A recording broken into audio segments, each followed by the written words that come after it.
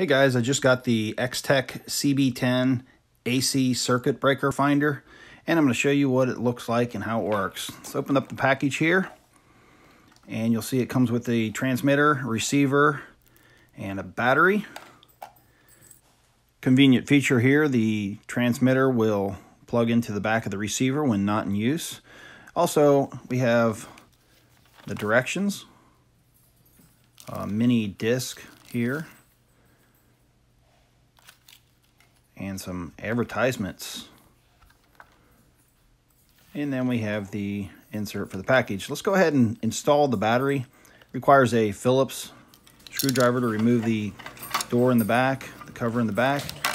Plug in the supplied 9-volt battery, slide it in, and we'll put the case cover back on and install the Phillips screw. And that's all that's required to get the Extech AC circuit breaker finder working. So you can see the transmitter has 8 different functions plus a GFCI tester.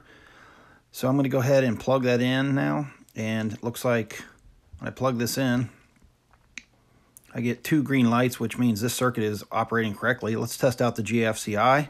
Press that, red light flashes and it goes out. So my GFCI tripped, so that's good. I'm going to go ahead and turn it back on. And then I'm going to get my receiver. This is the receiver that comes with the Extech CB10. And I want to turn it on.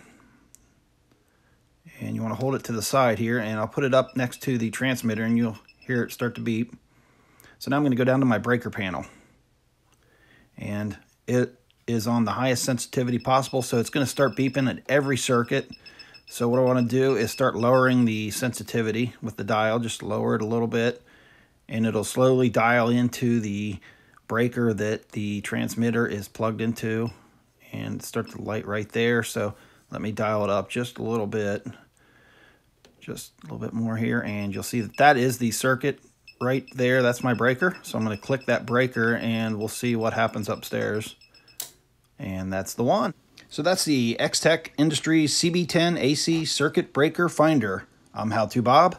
Thanks for watching.